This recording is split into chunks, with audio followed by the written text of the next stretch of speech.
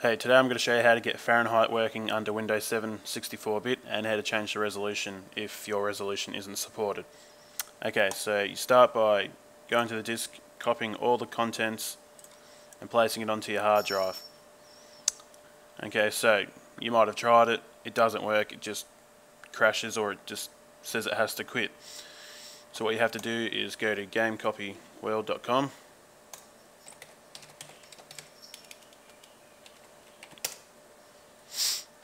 Any mirror will do, as long as it's online. Enter. And look for here, PC, game index, just click on FM, F2M, and click on Fahrenheit. What you're going to need is, that's right. You're going to need this one, version 1.1, and you're going to want to download the Vista 3264 installation fix. So download those two things from here. Search the Fahrenheit update in Google. It's not too hard to find. Look for Fahrenheit 1.1 update.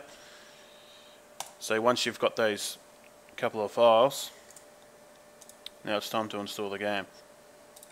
Okay. So I think I've already downloaded. There's no point in me downloading them again. First things first, click and drag or extract to where you've installed the game, well, where you've placed the files off the CD onto your hard drive. Replace it, then run setup, that will install it. So then the next thing you got to do is update it. So update it with the Fahrenheit patch 1.1. Once that's done, go to where the game's installed, which should be in C, Program Files, Atari, Fahrenheit, and it's there unless you've put it elsewhere. So just like how you did with the setup fix, just click and drag and replace the Fahrenheit exe, and that will make it so it doesn't need the disk, even if you actually do own the game or whatever. But it's up to you. I actually own the game, but I use the no CD crack just to make sure it works. I'm going to show you how to change the resolution in Fahrenheit if your resolution isn't in the game or supported. What you're going to have to do is download a hex program. I use, let's have a look, Hex Workshop, Hex Editor. Just do a Google search and you'll find it. Just to see what it looks like if you're unsure. It should be pretty simple, there it is, .com, you just download it. Okay, if you're using the same hex program that I am, this is what it'll look like once you've installed and opened it up. So go File, Open, go to where Fahrenheit's installed, and click this folder, OBJ. You only have this file, but this is a backup of this file, of the original, sorry. So just click that to edit it. I'm just using the original just to show you what to do. Okay, so I'll post the link where I found this because it does get a bit confusing. If you're using a 6:9 resolution, so like 1920 by 1080, this is what you got to do. You go Find, make sure it's texturing, value 600, click OK, edit, Find Next. Now this is the one you want to edit. So click in front of the one, put in your resolution that you want. Okay, that's done. You go Edit, Find, 1200, go OK. Find Next again. This is the one you want to edit. So remember, put it in front of the one. Okay, obviously stuff that up.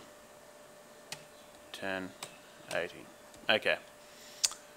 Then you go Save. It'll ask if you want to make a backup. It's up to you. It's probably better if you're not 100% sure or confident. So you save it, and then bam, your game's done.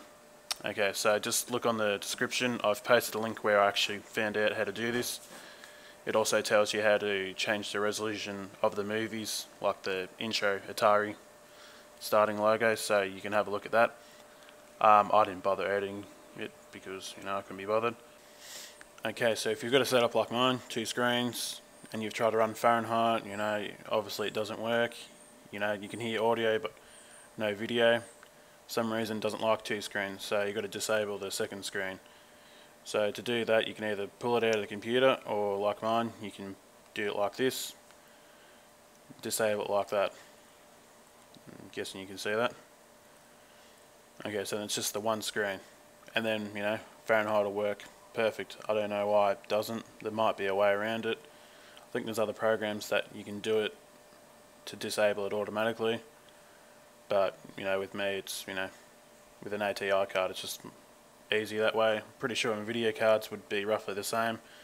It's not really hard. Just each time you want to play Fahrenheit, you just got to disable the second screen, and then, you know, it'll work. And, you know, when you're done with it, just enable it back again.